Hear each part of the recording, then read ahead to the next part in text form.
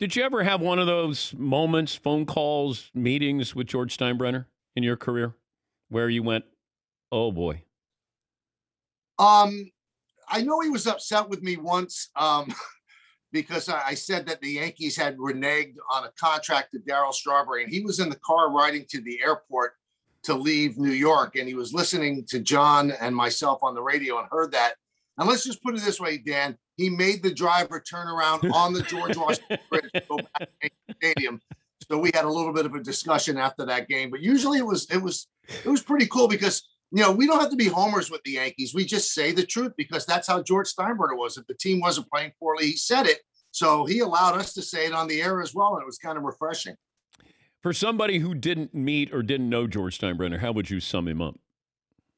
Intense. When he was in the building, you knew he was in the building, even if you didn't know he was there. If you hadn't seen him, everybody was buttoned up. And I think that you still see the residual of that with Brian Cashman, who once told me, I overstudy everything simply because of the fact I don't want him to ask me a question that I don't know the answer to. So he was driven.